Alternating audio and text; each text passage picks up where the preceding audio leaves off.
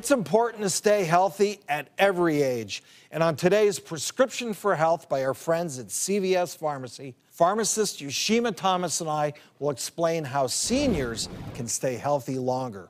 Older adults should exercise. They should also eat a healthy diet filled with vitamins and nutrients.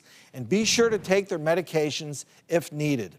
Unfortunately, prescription medications can be expensive for retirees or people on a fixed income. That's why every year, anyone eligible for Medicare should review their prescription drug coverage, as your needs may have changed and plans may have changed. Beyond ensuring that you have proper coverage, you may also save money by assessing your needs and finding the Medicare Part D option that best fits your situation. So make a list of all of your prescriptions, including specific doses and quantities. Bring the list to your local CVS pharmacist, and we'll help you find a Part D plan option that best fits your needs.